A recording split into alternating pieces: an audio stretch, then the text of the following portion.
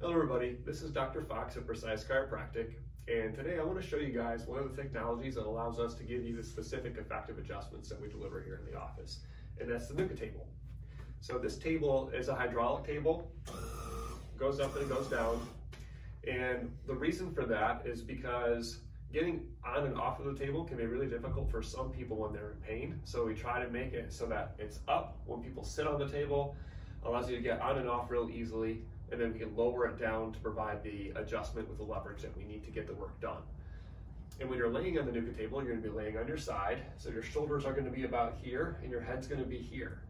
And there's different orientations that we have for this headpiece. So it can slide up and down like this, it can rotate, and there is one type of positioning piece here and a separate type here. So there's many different combinations of headpiece orientations, and that is what's required to have all the different biomechanic vectors to correct your specific alignment.